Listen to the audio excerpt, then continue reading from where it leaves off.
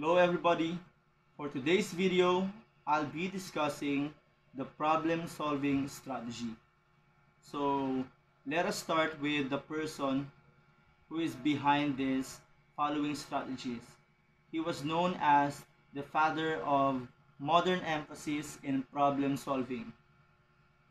He is none other than George Polya. So dito, I'll be discussing different strategies in problem solving.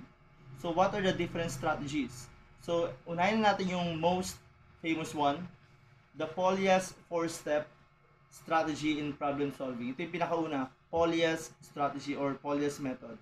Then the other one is the guess and check. We also call it as trial and error method. Okay, trial and error method. Mamaya malaman nyo kung paano ba ina-apply ito mga to. And the other one is make an orderly list. In this method, you just have to list down the possible answers until you reach the final number of list. Kung ilan talaga yung mga magiging sagot dun sa problem natin na yun. So mamaya mas maiintindihan nyo kung ano ba ibig sabihin nito. Then we also have draw a diagram. In solving a problem in mathematics, sometimes you really need to draw a diagram for you to be able to understand how are you going to attack the problem and to solve it. Next is look for a pattern. We use this strategy especially when we are dealing with sequence and series of numbers. So you just have to look for a pattern, then you will be able to find out the final answer in that problem. Then we also have this, the working backward. In this case, to solve the problem, you just have to work on the problem in a backward manner. So, ito yung mga strategy natin. We have 1, 2, 3, 4, 5, and 6. We have 6 strategies in problem solving. We will focus on each strategy that we have in here. So I'll be giving one example each where we can apply the strategy that we have in here. So let's start with the first one.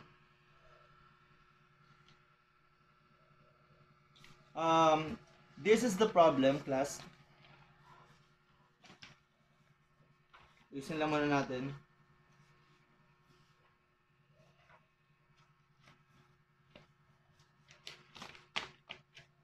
Let's start with this. The Polyas 4-step strategy in problem solving. There are 4 steps in this method. What are those? So the 4 steps in problem solving in Polyas method are this. Number 1, you have to understand the problem. In this step, you just have to comprehend the problem, know what are the given, what is being asked, what is missing, and which operation do you think are involved. Number 2, step 2 natin, kay Polyas method, we have a devise a plan. In this method, you just have to look for a strategy that you can use to solve the problem. Dito nagpaplano ka na kung ano yung pwede mong gawin para ma-solve yung problema. Then, in step 3, you have to carry out the plan. Whatever method that you thought of in step number 2, you just have to implement that on step number 3. Okay? Then after finding the answer in step 3, you have to proceed to step 4, which is looking backward. In looking backward, you just have to check whether your final answer is really the final answer on your problem. So para mas maintindihan yung 4 steps na to, let's have an example. Example number 1, where we can use the Polyas method. So as you can see, this is the problem. The sum of 2 numbers is 42. The larger number is 2 more than the smaller number. What are the numbers? Step 1, let's try to understand the problem. So sabi dito, the sum of two numbers is 42. Meron daw dalawang number na pag pinag-add natin, ang sagot ay 42. Okay? The larger number is 2 more than the smaller number. So in this sentence, if we're going to analyze this, the two number has a restriction or meron dapat siyang qualification. Kasi marami naman dalawang number na pag pinag-add mo ay 42, like 41 plus 1. Pero dito dapat, the larger number is 2 more than. Itong word na to is 2 more than, you have to translate that into mathematical sentence para mas maintindihan nyo. Then, ang pinakatanong, what is being asked, is that what are the numbers? Ano yung dalawang number na pag pinag-add natin ay 42? Wherein, yung unang number daw ay mas mataas ng dalawa doon sa isang number. So, ganun natin siya naintindihan. Step number 2, devise a plan. In devising a plan, you have to represent the given. So, meron daw dalawang number na kapag pinag-add plus, ang sagot ay magiging 42. Kailangan mo i-represent ano yung unang number mo. Halimbawa, i-represent mo muna yung small number. Halimbawa, let x be the smaller number.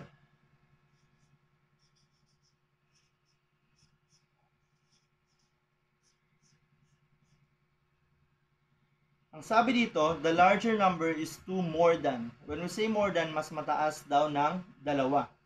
Kung ito yung mas maliit na number, x, yung isa mong number ay mas mataas ng dalawa, so ito ay dadagdagan mo lang ng 2.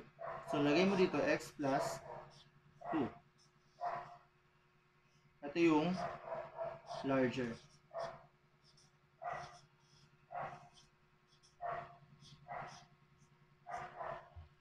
So, meron kang representation, yung dalawang number daw, ay pag pinag-add mo, dapat 42. Your smaller number is represented by x, and the other number, which is 2 more than the smaller, is represented as x plus 2. Para ma-meet natin yung qualifications. Next, yun yung devise a plan. Yan yung step 2 natin. Next, let's have the third step. The third step here is carry out the plan. In carrying out the plan, ano gagawin nyo? Gagawin mo na ngayon kung ano yung pinapagawa dito sa step number 2 mo. Yung dinevise mong plano. Okay, so sabi ipag-add mo yung dalawang number.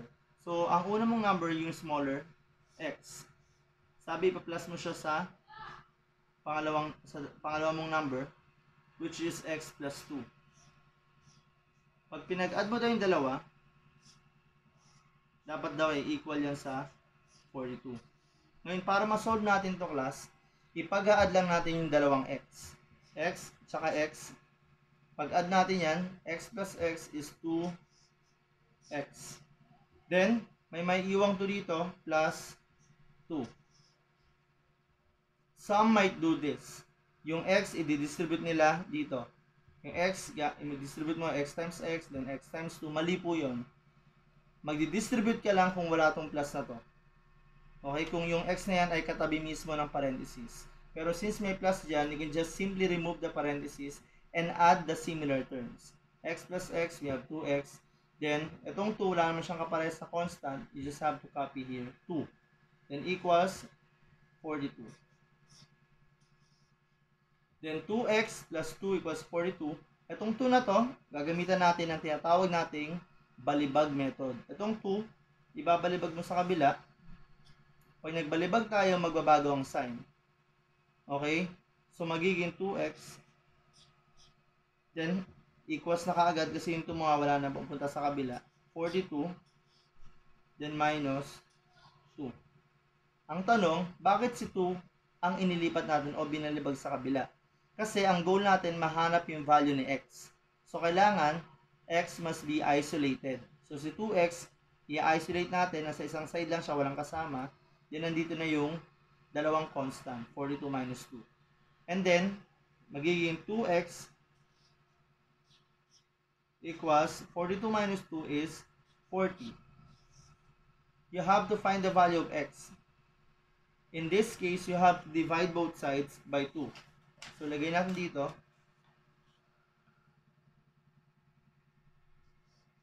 (2x) equals 40. Divide both sides by 2. Cancel. Natitira si x. Yan ay smaller number mo. Equals 40 divided by 2. Or lagay mo sa calculator mo, o hatiin mo ito sa dalawa, yung 40. Your answer is 20.